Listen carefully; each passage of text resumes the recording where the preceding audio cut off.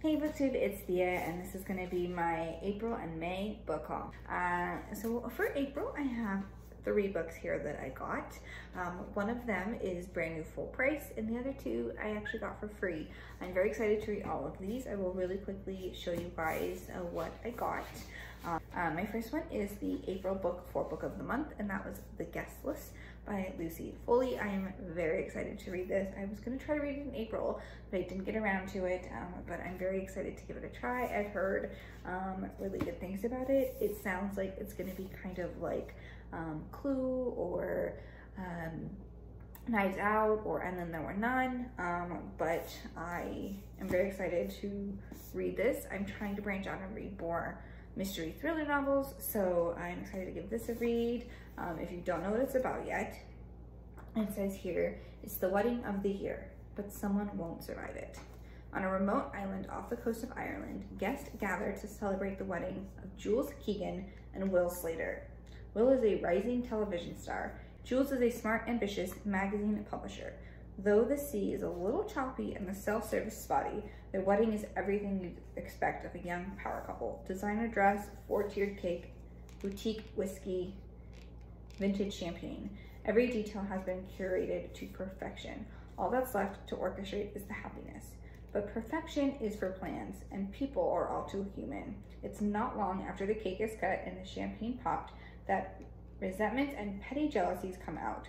Worst yet, the latest barometer reading shows the weather has shifted from fair to changeable, and dark clouds are looming overhead. Everyone on the island has a secret, everyone has a motive, and someone won't leave the wedding alive.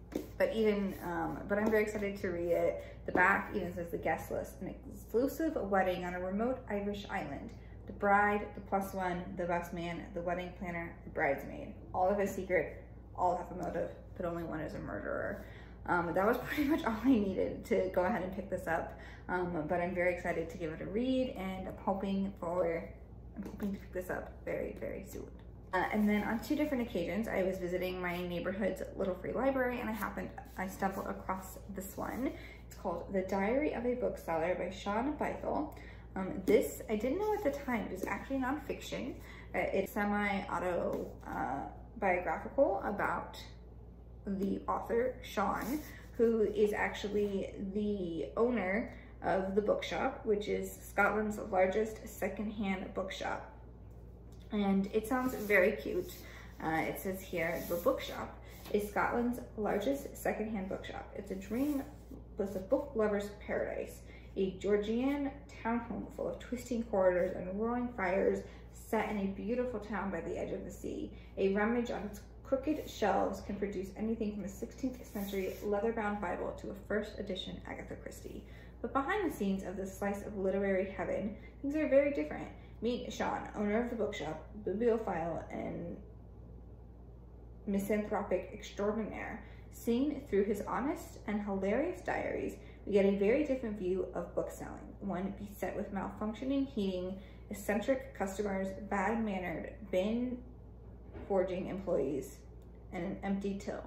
As Shawn takes us with him on buying trips to old estates and auction houses, recommends books, both lost classics and new discoveries, introduces us to the thrill of the unexpected find, and evokes the charms and horrors of a small town life, we gain an inside look at the trials, tribulations, and joy of life in the book trade. This sounds adorable, and so excited to give it a read. I've never heard of it. I haven't seen anything about it on BookTube. So I'm very excited to read this and hopefully enjoy it and love it and recommend it to everybody here. But I'm very excited, and the cover is just absolutely adorable, and I love like little secondhand bookshops and the stories about them and stories behind them, so I just feel like I'm absolutely gonna love this. And then on a different trip to the Little Free Library, I found a book called Wild Alone by Cassie Zorkova. I know absolutely nothing about this book. I read the little flap here and it seemed kind of interesting, so I decided to pick it up. It says, in this darkly imaginative debut novel full of myth, magic, romance, and mystery, a Princeton freshman is drawn into the love triangle with 2 brothers and discovers terrifying secrets about her family and herself. This is what sold me right here. A bewitching blend of Twilight, The Secret History, Jane Eyre, and a discovery of witches. That is pretty much, I was like, all right, okay, I will give it a try. For every world, there is an underworld. Also, the main character shares my name, so I knew I had to pick it up. Arriving at Princeton for her freshman year, Thea Slavin finds herself alone, a stranger in a strange land. Away from her family and her Eastern European homeland for the first time, she struggles to adapt to unfamiliar American ways and the challenges of college life, including a young man whose brooding good looks and murky past intrigue her. Drawn to the elusive Rise and his equally handsome and mysterious brother Jake, she ventures into the sensual, mythic underworld as irresistible as it is dangerous. In this shadow world that seems to evoke Greek mythology and the Bulgarian legends of the Semodogi, or Wild Alones, 4 witches who beguile and entrap men, Thea will discover a family secret bound to transform her forever, if she can accept that dead doesn't always mean gone and love doesn't always distinguish between the two. It seemed kind of intriguing, so I'm excited to give it a read. The main author is actually also Bulgarian, and she graduated from Harvard Law School and has practiced finance law. And so I'm really excited to give it a read. It's something, again, I've never heard of. I haven't really seen anybody talk about. It has mixed reviews on Goodreads, but I'm excited to give it a try, and maybe it's something I will really, really enjoy. And then for June, I have 3 books and a graphic novel to show you guys. The first one is a graphic novel, and that's called Wayward, Volume 1, String Theory. I've seen the Surface Booktube a few times over the last, I feel like a couple years ago, it was kind of surfacing. It was very intriguing, and we were talking to our comic book guy, and he said that he's heard good things about it, so we decided to give it a try. This follows Rory, who is our main character. She's half Irish, half Japanese. She is coming to Japan to live with her mom after things happen with her dad, and she gets there, and all of a sudden things aren't what they seem to be, like always. It says here, Rory Lane is trying to start a new life when she reunites with her mother in Japan, but ancient creatures lurking in the shadows of Tokyo sense something hidden deep within her, threatening everything she holds dear. Can she unlock the secrets of her power before it's too late? I've already read this. I enjoyed it. As a first volume, I gave it like 3 stars, but I'll talk more about that in my wrap up. But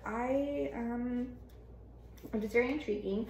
I love the art style. I think that the art style is just absolutely adorable. I really love Rory. I think that she is a great character, and she is very well fleshed out, and I really enjoy her. And she quickly kind of gets a band of people together to kind of help her discover what's going on. All of a sudden she realizes she has some magic powers, and she doesn't really know what they mean or what to do with them, but I am excited to continue on this series, and hopefully I enjoy it, and hopefully I enjoy the volumes more than I enjoyed this one, but I did still enjoy this. It's very intriguing as to what's going to happen, and I really liked the portrayal of Japan. I think that it's going to, I thought that it really incorporates a lot of Japanese mythology and their culture, and so I'm very excited to continue on with this series. And then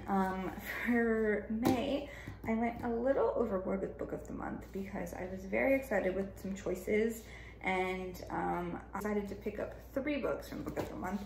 My choice for May is The Knockout Queen by Rufi Thorpe. This is actually on my June TBR. I'm very excited to give it a read. It follows 2 main characters, Bunny and Michael. They're very different. They're basically opposite. Bunny is this like really tall, beautiful, rich LA queen princess, and Michael is just struggling to survive high school. You learn that he's keeping in some secrets. He hasn't come out to his family yet, but it follows them becoming friends and not too and I'm not sure what else is going to happen, but I'm excited to give it a read. It's also very short. It's like 270 pages, so I'm very curious to see what happens in 270 pages. And I've heard good early buzz about this, so I'm excited to get to this month. Then I did 2 add-ons for Book of the Month. Both of them are backlog titles. The first one being Anna K by Jenny Lee. This is a modern YA adaptation retelling of Anna Karenina, and I've heard really good things about it. Anna is a Korean American, and she's living in Manhattan. She's 17. She's at the top of Manhattan and Greenwich society, even if she prefers the company of her horses and dogs. She is the perfect boyfriend, and she has always made her Korean American father proud. As her friends struggle with the pitfalls of teenage life, Anna always seems to sail gracefully above it. That is until the night she meets Alexa Count Roski, a notorious playboy. Alexa is everything Anna is not, but he has never been in love until he meets Anna, and maybe she hasn't either. As Alexa and Anna are pulled irresistibly together, she has to decide how much of her life she is willing to let go to be with him. And when a shocking revelation threatens to shatter their relationship, she is forced to ask if she has ever known herself at all. Dazzlingly opulent and emotionally riveting, Anna K is a brilliant reimagining of Leo Tolstoy's timeless love story, Anna Karenina, but above all, it is a novel about the dizzying, glorious, heart-stopping experience of first love and first heartbreak. I am excited to give this a read. I've heard good things, and it seems like it's going to be the perfect summer read, so I'm excited to get to this very soon as well. And the last book that I used as an add-on for Book of the Month is quite different for me. I don't normally pick this up. Wouldn't be something I normally pick up, but I've heard nothing but amazing things about it, so I decided to step outside of my comfort zone and give it a try, and that's Beach Read by Emily Henry. This is a chick lit women's fiction romance novel about 2 people who are both writers, and they basically switch genres and decide to write each other's novels. Augusta is an acclaimed author of literary fiction, and January writes best-selling romance. When she pens a happily ever after, he kills off their entire cast. They're polar opposites. In fact, the only thing they have in common is that for the next 3 months, they're living in neighboring beach houses, broke and bogged down with writer's block. Then one hazy evening, one thing leads to another, and they strike a deal designed to force them out of their creative ruts. Augustus will spend the summer writing something happy, and January will pen the next great American novel. She'll take him on field trips worthy of any rom-com montage, and he'll take her to interview surviving members of a backwoods death cult, obviously. Everyone will finish a book, and no one will fall in love, really. But this isn't normally something I read. I don't normally pick up a lot of romance genre books. I pick up a lot that has fantasy with romance, or contemporary with romance, historical fiction with romance, but just straight up a romance novel does not tend to be something I pick up. But I've heard amazing reviews about this.